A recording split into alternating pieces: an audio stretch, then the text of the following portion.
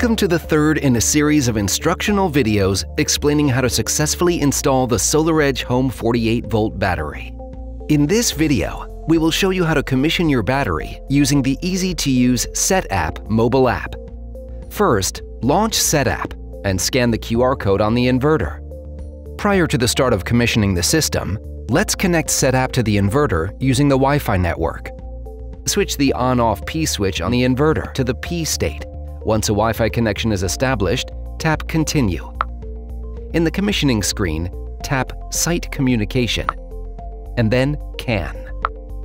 Select the correct kilowatt hours according to the number of battery modules installed on site.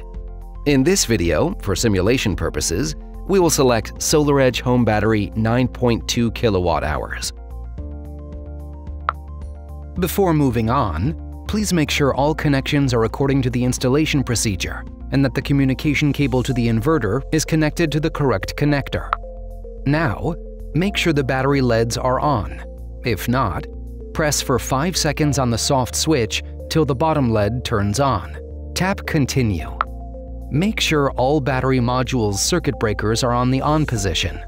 Then tap Set Battery. Let's check and update the firmware of the battery if needed. One of two screens will appear: the left option screen in case firmware is not up to date, or the right option if it is up to date. Once firmware is up to date and the batteries associated to the inverter, proceed to battery self-test. The battery self-test should take approximately 1 minute per battery. Once the test is done successfully, tap on Proceed to Energy Manager. Finally, tap Energy Control and select the relevant mode. Tap on the back arrow. Tap on the back arrow again. That's it! Your SolarEdge Home Battery is fully installed and configured. For more information about the SolarEdge Home Battery, visit our Edge Academy and YouTube channel.